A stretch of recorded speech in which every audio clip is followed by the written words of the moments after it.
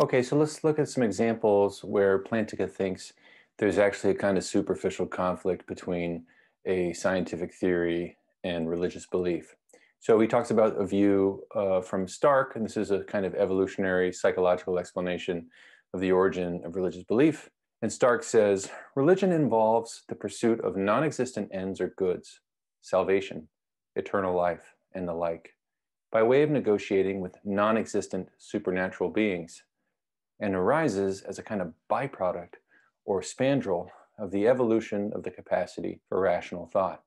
And Plantinga says, well, let's think of Stark's view minus some of the things that he's added into it to make it incompatible with religious belief. And he calls this Stark minus. He says, religion involves the pursuit of certain kinds of ends or goods, salvation, eternal life, and the like, by way of negotiating with alleged supernatural beings, and arises as a kind of byproduct or spandrel of the evolution of the capacity for rational thought. So he says, here is basically the identical point that Stark is making, but it removes this extra scientific or non-scientific addition that Stark includes in his own theory. So Stark just takes for granted the fact that the ends or goods that religion pursues are non-existent, and that the supernatural beings that religion is interested in are non-existent. And that is just something that Stark has added to his theory. There's no scientific evidence for that. What would scientific evidence for that even look like? So Plantinga's point here is that Stark minus does all the scientific work in exactly the way Stark wants his theory to, but it doesn't take for granted that religion is false.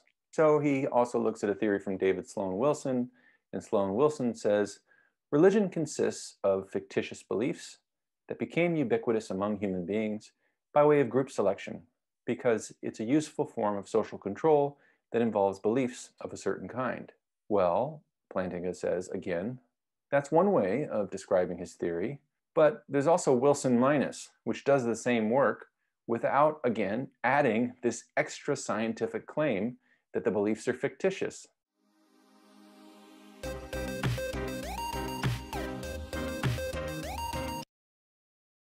So you could say with Wilson, religion consists of beliefs that became ubiquitous among human beings by way of group selection because it's a useful form of social control that involves beliefs of a certain kind.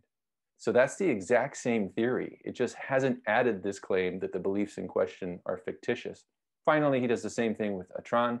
Atran says religion is a spandrel that involves a community's costly and hard to fake commitment to a counterfactual and counterintuitive world of supernatural agents who master people's existential anxieties, such as death and deception.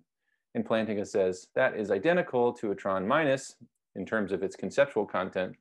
Religion is a spandrel that involves a community's costly and hard to fake commitment to a world of supernatural agents who master people's existential anxieties, such as death and deception. So again, the basic point here is that this theory is only superficially in conflict with religious belief. And it's superficially in conflict with religious belief because it's added some extra thing that has no scientific basis in the evidence, but is simply a prejudice of the authors in question. They assume that the beliefs are fictitious, that the entities are non-existent, and that the beliefs involve commitments to counterfactual things, maybe, namely things that don't in fact exist. But that, again, is an assumption of the views, not anything that's justified by the actual scientific evidence, is what Plantinga is arguing. Okay, so these theories, they do conflict with religion, Plantinga says, but in a merely superficial way. They conflict with religion in the way in which a theory that results from conjoining Newtonian physics with atheism does.